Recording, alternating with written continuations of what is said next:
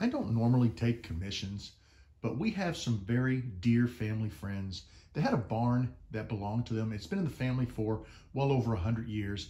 And unfortunately, over time, the barn has started to kind of fall apart. And we had a bad wind event, and a lot of the barn came down, and the rest needed to be taken down so that it wasn't dangerous. Now, I've been in contact with the mother of the family, and the rest of the family does not know about this, but she's been talking with me about making some pins for her husband and her children and a few other family members. And that's what I'm going to do today. I've got a beautiful piece of barnwood here, and I've got 10 pin kits and 1 seam ripper, and we are going to make some gorgeous pins out of this old barnwood. I started out by measuring all of the tubes in all of the kits that I'm going to be making, and it came to a total of 41.75 inches. Measuring from here to here, I'm looking at 26 inches. So if I cut a 3/4 inch slice from this side of the board and a 3/4 inch slice from this side of the board, that should give me enough material to make all of the blanks that I need. I brought my fence over. I've got it set just a hair over 3/4 of an inch from the blade, and we're going to cut 2 slices off this slab of wood.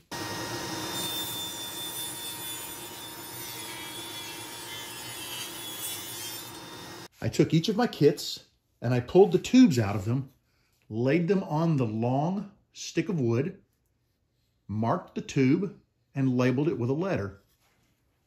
I put the corresponding letter on each bag. That way I can easily match my blanks up with the kit they belong to.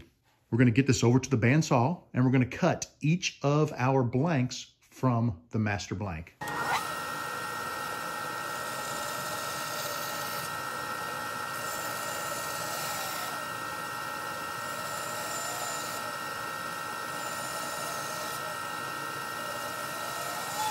Here's a quick shot of all of the blanks. And at this point, you might be thinking, well, next step is to go ahead and drill the holes down the middle of the blanks and get the tubes glued in. Not quite.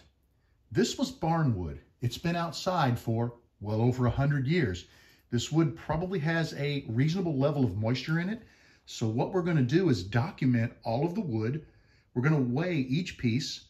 We'll put it in a toaster oven, and we're going to bake it for a while. We will remove it from the toaster oven, we'll weigh it again, and we'll continue to cook and weigh until the weight of the wood stops decreasing. Once the weight stabilizes, we know that we've cooked all of the moisture out of the wood, then we'll be ready to drill and glue tubes. I have this nice little gram scale here. I weighed each blank and I've documented its current weight. I've got them on the tray. My toaster oven is heating up to 150 degrees right now, and I've set the timer for 30 minutes. We're going to let these blanks cook, and then we're going to reweigh them. If you take a look inside of there, you can see the dark areas on the blank. That's a little bit of grain, but you can also see some moisture rising to the surface. This is where a lot of people get into trouble. They find a great piece of wood in grandma's backyard, and they think, hey, I'm going to turn a pin, something really nice as a gift for grandma. And they turn this damp wood, and one of a couple things will happen. One thing is, once you thin the wood down on the tube, it will start to dry very quickly and it will crack, and your pin will literally crack away from the tube. The other issue is, I get a lot of people that say, hey, you know, my CA finish is foggy. When you do a CA finish, especially if you use activator, it cures the outside of the blank first. The CA below the surface hasn't quite cured yet. It's going to cure a lot slower because it didn't come in contact with the activator directly, but it boils as it cures. That boiling causes the water to evaporate from your blank, and it turns into steam. That steam attempts to leave the blank, but the outer layer of CA has already cured, and it gets trapped below that outer layer, and you get a blank that has a nice cloudy effect. So drying your wood, if you cut your own wood, is important. When you purchase wood, it's always good to make sure that it's kiln dried. The blanks just finished their first 30 minutes in the oven. And you can take a look at the list and see that each blank lost a little bit of weight. We're going to stick them back in for another 30 minutes and see what happens. I finally reached the point where my blanks aren't losing weight anymore. They may bounce up or down maybe 1/10 of a gram, but they're staying pretty well at the same weight. So I've gone ahead and I've bumped the temperature up in the oven to about 220 degrees. I'm going to give them one more 30-minute cycle, I finally have cooked these blanks enough where I'm comfortable in saying that they are sufficiently dry enough to be drilled, tubed, and turned. The little marks on the end that I initially thought were moisture marks, I think are more resin than anything. And one of the reasons why I say that is if you look at the door to my oven, notice how it's got this sort of a haze on it. That wasn't like that when I started, and it's tacky. It's a little bit tacky to the touch. I went through all of the pin kits, and I made a note of what size drill bit they use. What I'm going to do now is get the tubes associated with the blanks, and we're going to get them put together in groups of 8mm, 7mm, and 27/64 inch blanks so that we can begin the drilling process. I have my blanks laid out and ready to begin drilling. These two columns here are the 8mm blanks. I've got the 7mm here. This is the 27/64, and this is my one spare blank in the event we need to do a repair to one of the pins. These are our 8mm blanks, and we need to go ahead and find the center of each of the blanks and get it marked so that we can drill properly down the center of the blanks.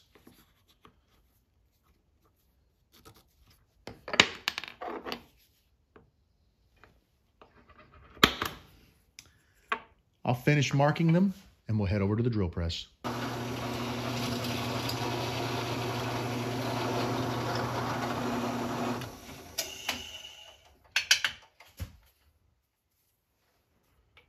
I have all of my blanks drilled. I've got the tubes just setting in them, and we're ready to move on to gluing those tubes into the blanks. We need to scuff each of our tubes so that the epoxy will stick to the tube.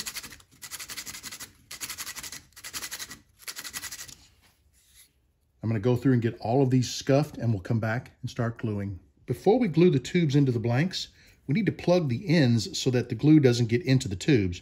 For that, we just use a little bit of Play-Doh. I use a 2-part epoxy, and we're just going to mix that up. And we spread it on our tubes as evenly as we can. And we insert the tubes into the blanks, rotating them, and we'll pull them out just a little bit and slide them back in to evenly spread that epoxy throughout the blank.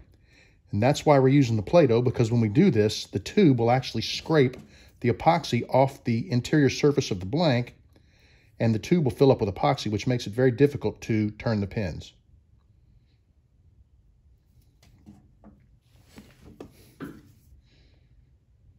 Before we push the tube all the way into the pin, I'm going to go ahead and clean off the excess epoxy. And we'll press it just down to where it's slightly below the surface. This is the end. You can see the X that I drew to find the center of my blank, and you can see there's some excess material there. We always leave a little extra material on the end of the blank because when we drill the hole, there is a possibility as the bit goes into the hole and then is pulled out of the hole to remove the chips from the bit, that this hole could actually be a little wider on the entry end of the blank. So we insert the tube from the exit hole and make it flush with the blank or just slightly below flush, and we get a really nice glue up. I'm going to set these blanks aside, let them dry overnight, and we'll go ahead and get the rest of our blanks glued up and ready to be turned. I have the tubes glued into all of the blanks. I'm going to let them set for 24 hours so the epoxy can fully cure. The epoxy has had 24 hours to dry. We're going to remove the Play-Doh plugs from the blanks, and then at the disc sander, we're going to square them to the tubes.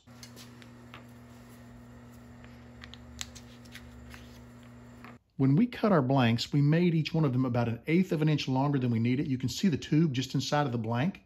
What we need to do is remove that excess material, and we need to sand this blank right down level to the surface of the tube.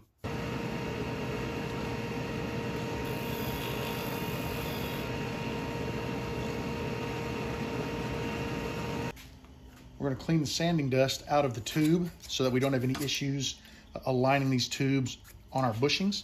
And if we take a closer look,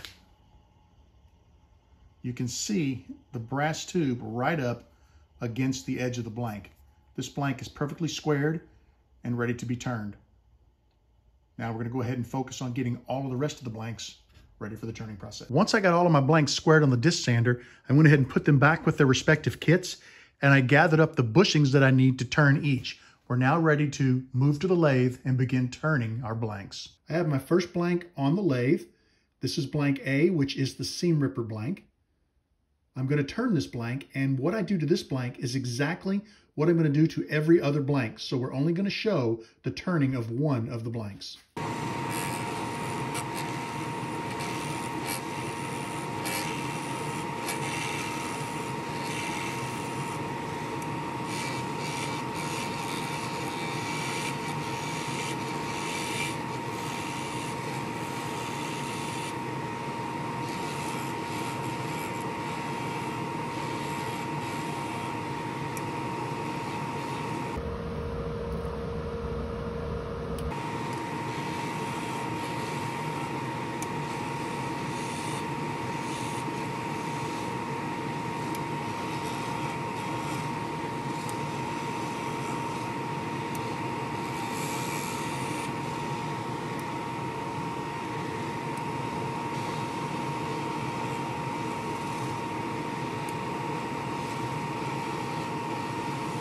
For this blank, I'm not going to turn down to the bushing. I'm going to leave the blank way shy of the bushing, and we're going to turn each corner down and just sort of round it over.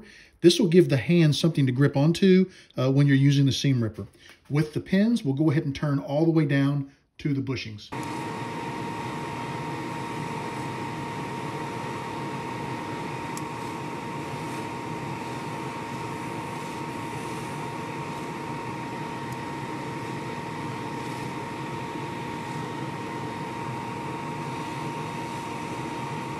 I've got the blank turned down to the shape I want. It's now time for me to start sanding and making sure we remove any tool marks that might be left in the blank.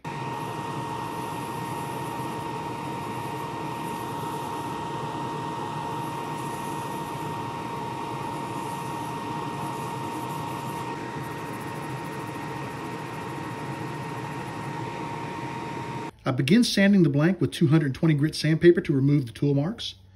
And then I sand it from end to end, following the grain to eliminate any centrifugal scratches that may have caused. I'm going to follow up with 320 and then 400 grit, and we'll come back and take a look at the blank. I finished sanding with 400 grit, and the blank looks really nice. These darker areas, that's just weathering. This is old wood, and you see that a lot of times in barn wood. I really love the shape. I love how it feels. Let's get it off of these turning bushings onto some non-stick bushings, and we'll put a finish on it. We'll start by cleaning with the grain using a little denatured alcohol. Then we'll start the lathe up.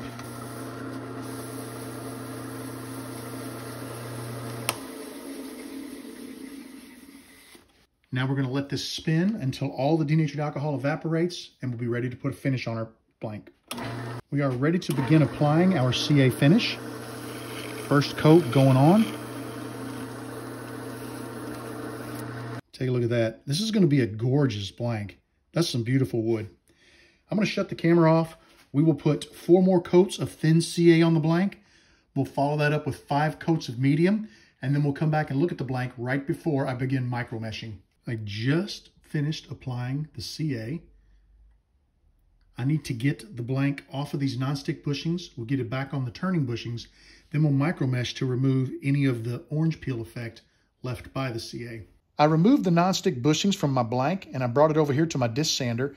As we were putting the CA on, when we get to the end, the CA rolls over the end of the blank, and it leaves a rough edge on both ends.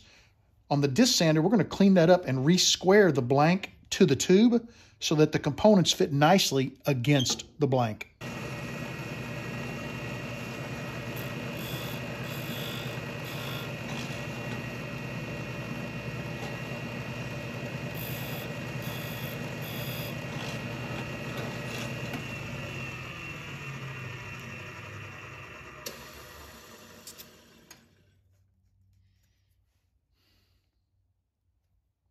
Since we just sanded both ends of the blank, it is raw wood.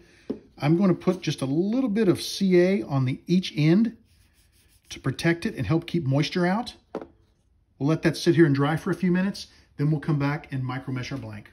Micro meshing involves using a series of 9 pads that range in grit from 1200 to 20,000. And instead of sanding, these pads actually are used for polishing. And that polishing will remove any orange peel effect the CA might have left on the blank. The pads are dipped in water to help keep the heat and the dust down.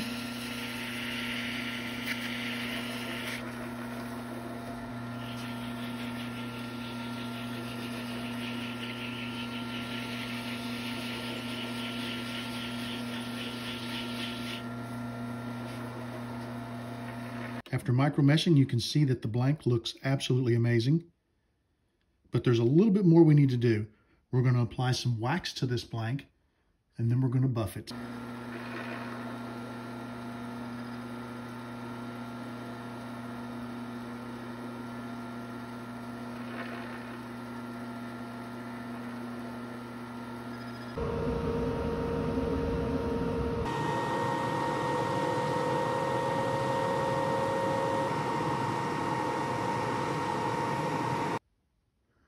What a beautiful blank. Just look at the color. Isn't that gorgeous? And what a great piece of family history. I want to let you know that what we just did to get this blank to this point, we're going to repeat those steps off camera for each remaining blank. Assembling the seam ripper is rather straightforward. We're going to take the cap and we'll insert it into the clip, and we'll put that on the back of our blank. Make sure everything is aligned nicely.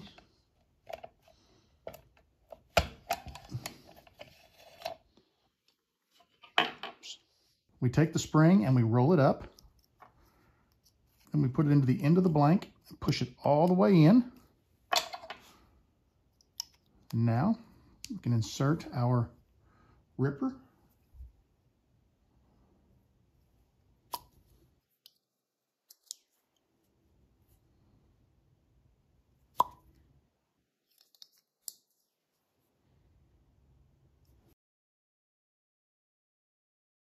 I have all of my blanks turned. The seam ripper is completely finished. We had one small issue. The blank that had the knot in it, the knot turned away, but there was a weak spot behind it and it literally blew out. That's not going to be an issue because you'll remember we had one extra blank piece left. So we'll get this one drilled and we'll get the tube put in it, and we should be able to turn that one tomorrow. This is a designer twisting pin. I have made these before on the channel, but it's been a while. I'm going to use this. This is a turn between center 7mm adapter that lets you use any 7mm bushing as turn between center. And I'm going to use it as the press bushing so that I don't damage the end of the blank. I need to install this brass threaded insert into the cap end. We're ready to press.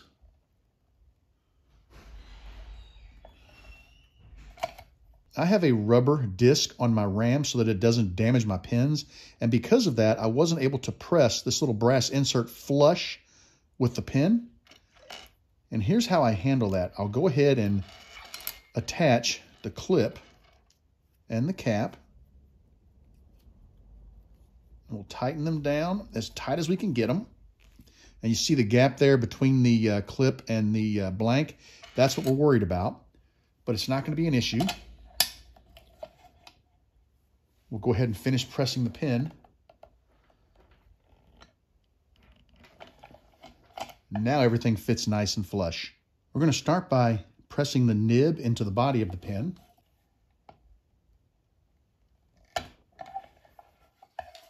Now we want to insert the transmission. Pressing the transmission into the pin kit is where a lot of people get into trouble. You've got this little brass end on the transmission, and then you've got this little line right here on the chrome piece of the transmission. And they recommend in the instructions that you press that right up to the end of the blank. I don't like to do that. I like to stop a little bit shy, and I like to test the ink refill to make sure I get the best possible fit of the transmission. So let's go ahead and just press it to the end of the brass tube. Should go in nice and easy. And we're going to stop right there, just shy of the brass tube. Now we're going to go ahead and insert our ink refill. I'm going to back the transmission off. I'm going to take it forward, and you can see, you can watch the black tip of the refill going in and out of the pin, but it's not extending out of the nib, which means we need to press it a little farther into the pin blank.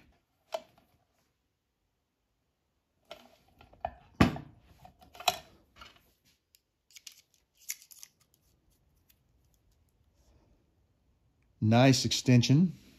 It extracts nicely. Let's go ahead and finish assembling the pin. We're going to drop the chrome ring on. Now the chrome ring has a little bit of an insert or an indent on this side. That goes over the lower half of the pin, and the upper half of the pin snaps right into there. And we've got a really nice pin.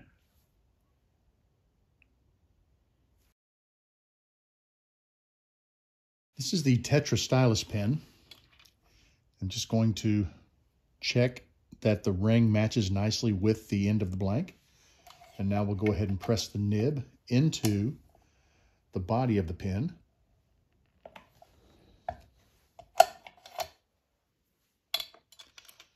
We've got this nice little piece on the back of the pin. This allows us to thread the transmission into the pin. And you'll notice there are two little rings on here. We want to alternate them with a gold one in the middle and the chrome one on the outside so it matches nicely. We'll slide this into the opposite end of our pin.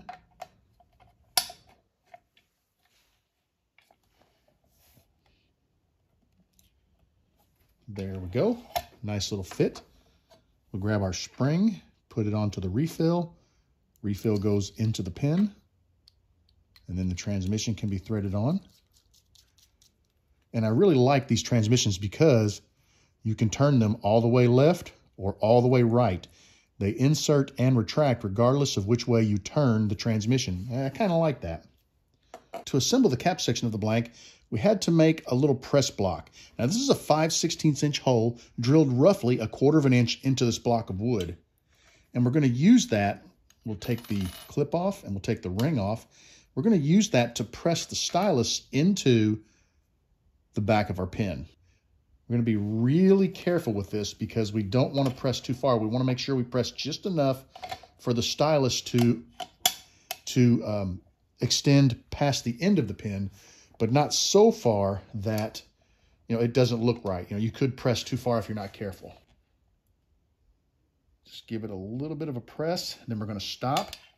We're going to evaluate. You can see it hasn't come through the end of the pin yet. That's fine. I think it's going to take multiple presses to make this happen. You just want to take your time and not get in a hurry.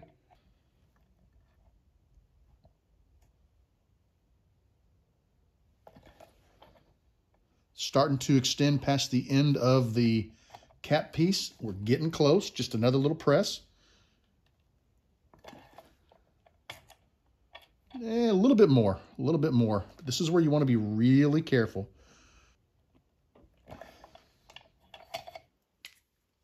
There we go. I think that looks really nice. Now we're going to use the block once again to press the end of the pin, or the cap section of the pin into the cap blank. We put our trim ring on here and we've put our clip on. Now we're going to slide that into the blank.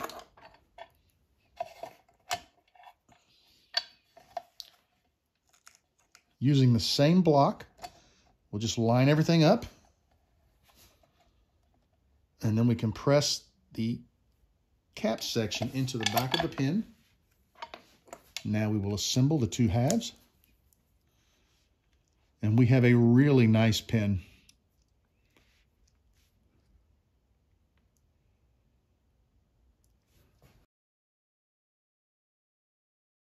This is a trimline pin kit.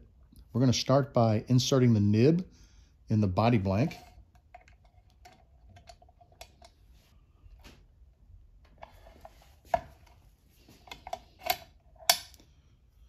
Now we're going to insert our transmission into the back half of the body blank, and we want to be really careful not to press it too far into the blank. We're going to go almost to the end of the brass, and then we'll test.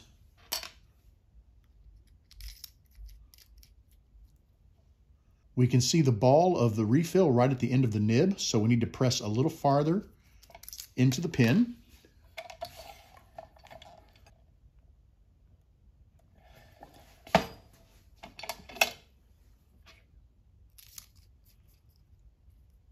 That looks really nice. Go ahead and slide our trim ring onto the lower half of the pin. Now we want to insert the cap through the clip. We'll drop that into the cap section of the pin and press it into place.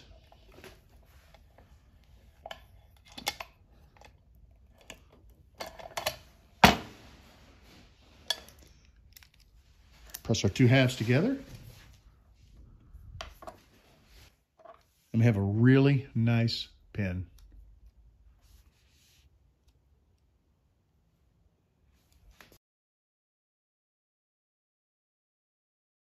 This is the Sierra style click pin. And to assemble it, we're going to start with this little brass ring. It's threaded on the inside, and it's going to allow the nib of our pin to thread into the body of the pin. We'll use a bushing on the back to protect the pin shoulder.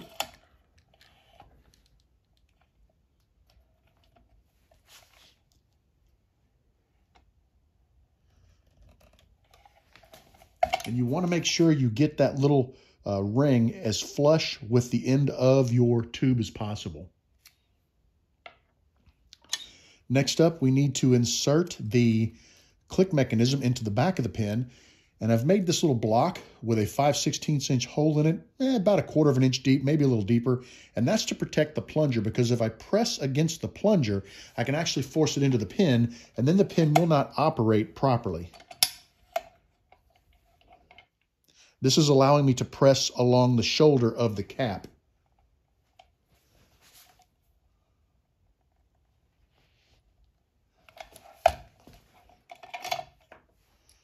There we go, that looks nice. We'll drop the refill into the body of the pin, put the spring on the refill. Now we should be able to thread our nib. And we've got a really nice click pin.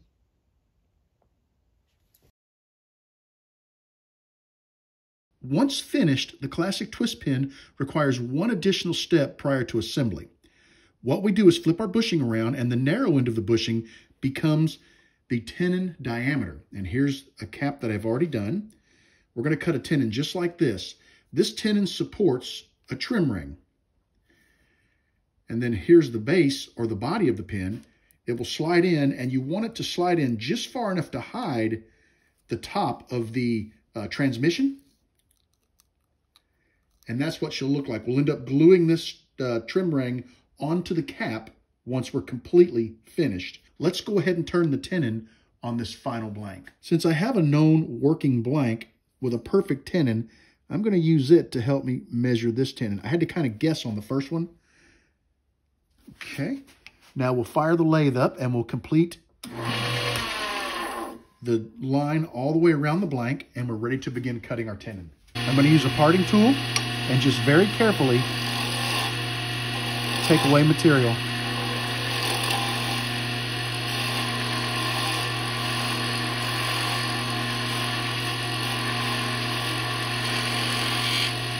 I stopped just proud of the bushing.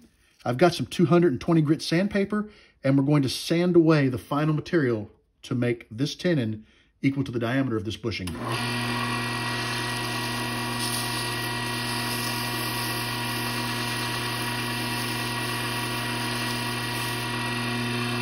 Let's do a quick test fit. Here's our trim ring. Very nice fit. There's no play, so we did a good job getting it down to size. We'll snap our body blank in. Transmission operates nicely. All that's left is to glue this trim ring to the cap blank. We're ready to glue our trim ring onto our cap blank. Taking a look at the trim ring, you'll see that this side is flat and this side is curved. So that tells me that the flat side goes toward the blank. We're going to use CA glue for the glue up.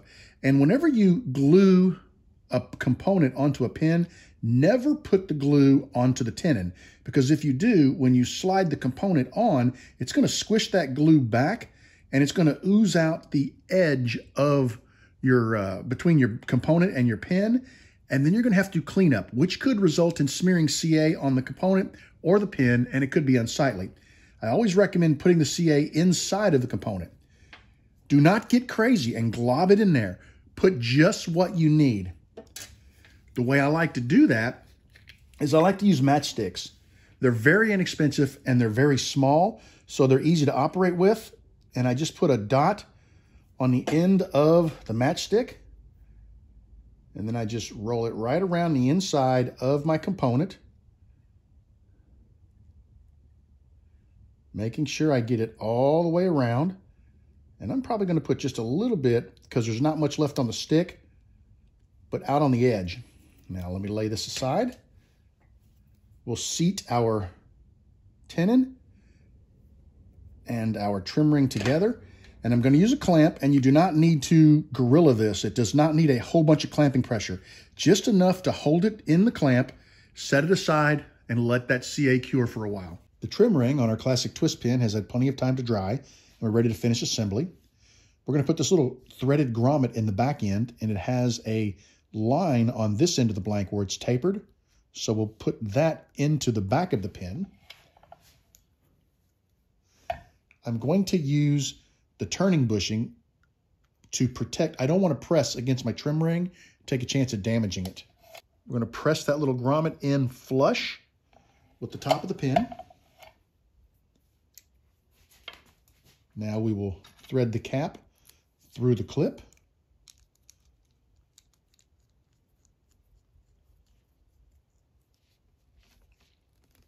Squeeze that as tight as we can.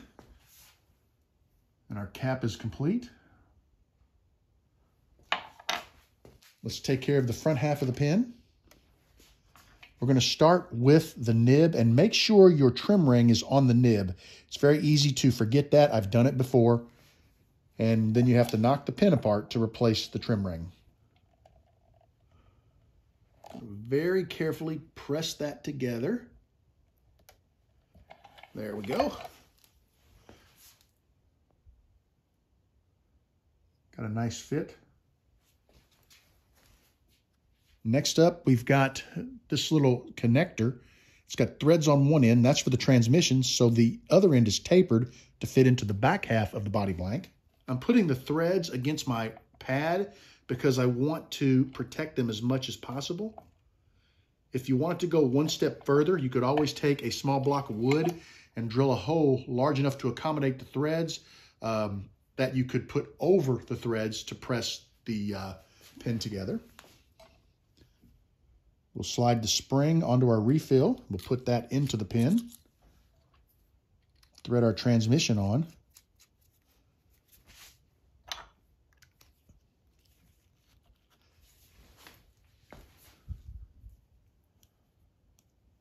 Just need to remove the ball off the end of the pin. There we go. What a nice pin. That's a beaut.